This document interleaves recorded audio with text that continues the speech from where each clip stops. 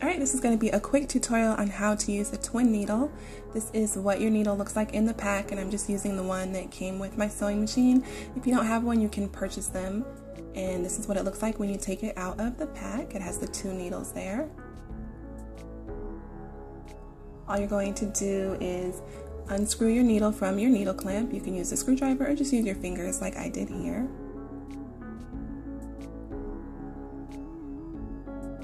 And I'm just showing you what it looks like on the top. You want to make sure you have it lined up correctly when you place it back into your needle clamp.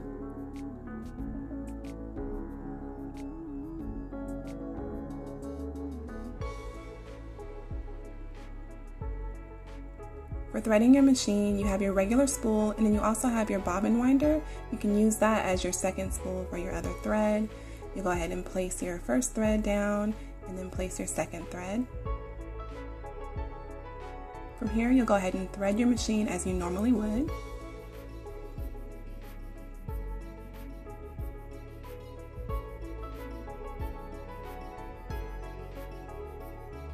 And I'm just going to thread my needles using my fingers. You can use a threader or whatever you like, but I'm just going to go ahead and use my fingers. And start off with your first thread.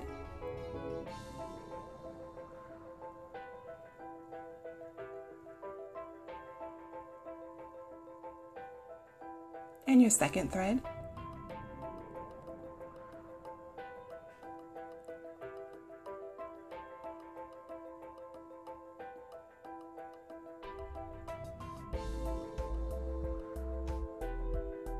Go ahead and place those under your presser foot, and you are ready to start sewing.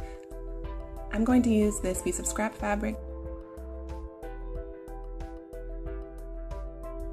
I'm just folding it over as if I were sewing a hem.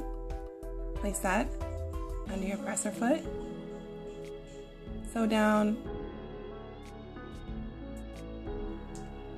Sew all the way down.